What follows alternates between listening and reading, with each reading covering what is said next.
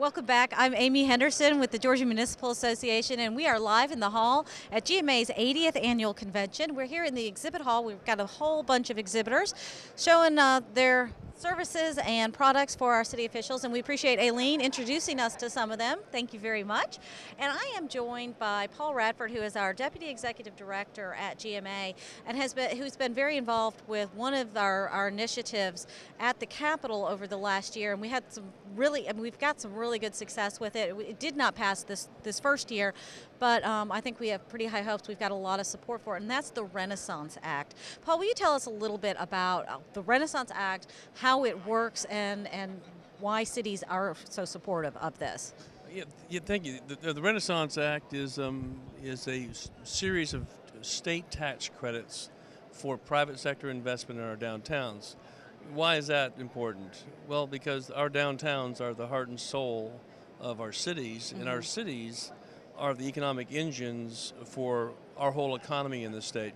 And we have a unique opportunity with a partnership with state government to put in the hands of private sector resources state tax incentives. And those are state income tax. State income tax incentives for making investments and creating jobs in our downtown. And you're right, we had great success last year. We had almost 90 signatures on the bill when it was dropped in January. And those are both Republican and Democrat supporters. Bipartisan support, urban, rural. It is truly a great partnership with in terms of all economies of the state. Now, it takes 91 to pass a piece of legislation in the House. But it's not that simple. We have to. We still have to go through the committee process. Right. And we had a great hearing. We did not push it last year for a number of reasons, because I think all good things have come in time and have their weight. We are now in earnest doing it again, trying to get our folks up and motivated again to do what's necessary to get this before the leadership this coming session. And Representative Alan Peake out of Macon is the lead legislator on this piece of legislation. And I know I've heard him talk about it, and I think he really, he understands the impact that it would have, particularly on his town in Macon, where Macon has done a lot as far as redevelopment and used a lot of the tools. This is yet another tool in the toolbox, but it's not really so much for cities as it is for the developers. It's for the private sector. And my understanding is the way this works is there are different levels of tax credits available, and those levels are based upon basically the amount of public support that has already gone into a downtown. So, for example, if they've done streetscapes, if they've done infrastructure improvements, if they've got certain, ordinances and commissions and groups in place, then those developers would be eligible for a higher amount of tax credit in that area. Is that correct? Can I take you to the Capitol to help explain this? No, that is exactly right. Is that we can't go to the state government and ask them to give us authorized tax credits for investment in our downtowns with businesses in our downtowns without saying, as public officials and as the leaders of cities, that we're willing to make investments as well. And so those cities that make the investments and are investment ready, right, and the higher the tax credits for the private sector investment.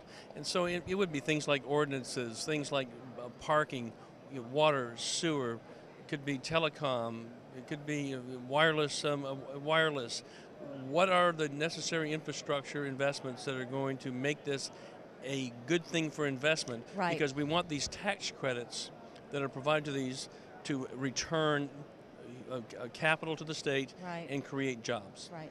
And I know you've got some figures on what the return on that investment is, and where similar things have worked in other states. What is that return? Well, for every dollar invested, $3.31 of state of funds are going to be returned to the state within 5 years.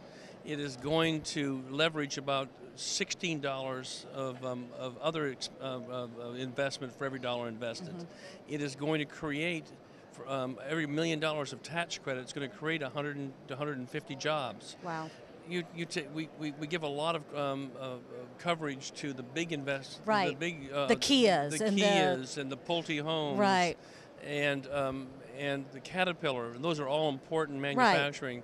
But we feel and we believe, given what the statistics we have, that the Renaissance Act conservatively will create 2,500 jobs a year in our downtowns across the state. So we're going to be bringing a Kia to Georgia every year with these tax incentives. Yeah, I can see why the state, leaders would be very interested in that, and obviously, our local folks too. And what do they need to do now? What can local officials do now to help get this passed? We've spent the year messaging it, branding this. People know what the Renaissance Act is at the General Assembly. We have now received the endorsement of the Georgia Bankers Association, the Georgia Realtors Association, the Georgia Chamber of Commerce, the Council of Quality Growth, the Gwinnett Chamber of Commerce, the Georgia Downtown Association. Wow. The list goes on and on.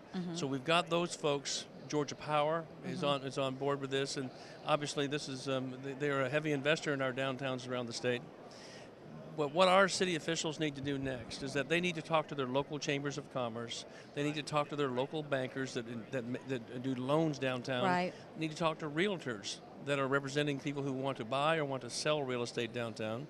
They need to talk to their members of the General Assembly, and they need to talk to the governor's office. Okay. But most important, I think that the message needs to get to the governor's office that this is good for Georgia and good public policy in terms of attracting jobs and investment to Georgia. And I think one thing that we should note, it's interesting, the theme of our convention this year is the next generation.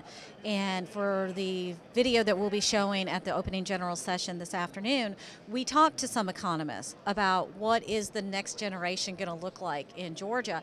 And one of the things that we heard was it's going to be a service industry, that cities need to be incubating the smaller businesses and supporting those smaller businesses in the downtown, because that's where the jobs are going to be. It sounds to me like the Renaissance Act would totally tie into that. Oh, definitely. I think the one thing that all studies show us in all literature you read across the country is that the cities are the future, and that to be successful you have to be in a position to attract the young and attract the creative class. Right. And that young and that creative class may not necessarily have a job there, but they want a place where they can live. They can connect with people. They can connect with in various social environments. They're going to be very involved in the arts and very involved in the community, but they can do their job from anywhere. So we're attracting people, not necessarily businesses. That's right. But what we want to do is investing in downtowns is create a market in a place that they can identify with. That's right. And people do identify with their cities, even if they don't live within that city. That's the city they're from. Exactly. Yeah. Now, you can be talking about this further at the convention at one of the policy committee meetings, I believe. We'll be talking at the Community Development Policy Committee meeting. At our general session this afternoon, there will be a one-page flyer on their chairs that will talk about what they need to do to help. Okay. And that is, we need their action now to start communicating this and message we to need the leadership. them to talk to their legislators, but also to ask their business leaders, their Chamber of Commerce, their developers, ask them to call legislators as well. So the legislators are understanding that it's not, it does help cities, but the direct help is actually towards those business owners first and foremost. This is all about entrepreneurship. This is all about private sector investment. It's a great public-private partnership, and I know our Georgia Cities Foundation, we've been doing public-private partnerships for a long time. We have, and been very, very successful, and we're looking forward to even making it even more successful in the next 10 years. Okay, so we're looking forward to this passing this year. Next year, when I'm sitting this there, I hope we can go, woohoo, we did it. Right, and we can start talking about the first cities that have been, able to use that, or the first developers that have been able to use it in the cities. And we can really see the Renaissance statewide. That's going to be awesome. Well, thank you so much for being here. We're going to go back to Aileen, meet a few more of our vendors, and then wrap it up for today. Thank you. Thank you.